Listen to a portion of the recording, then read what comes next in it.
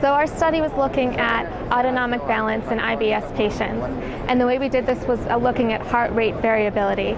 So the heart rate is influenced by autonomic balance. Sympathetic accelerates heart rate, parasympathetic decelerates heart rate, and so by looking at changes over time, we can quantify autonomic balance. So our interest was autonomic balance in IBS patients. And so what we did was look at a colonic distension study comparing IBS patients to healthy controls, measuring heart rate during this period, and looking at variability in different experimental conditions.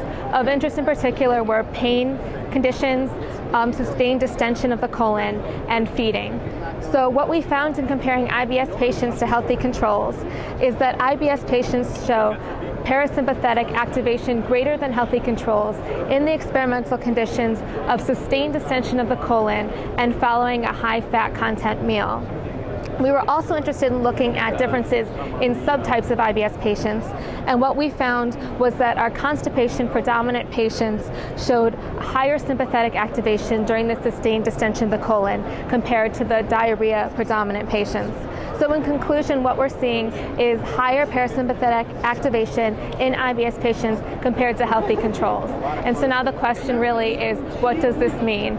And does this speak to the etiology of the disease or perhaps potential therapies?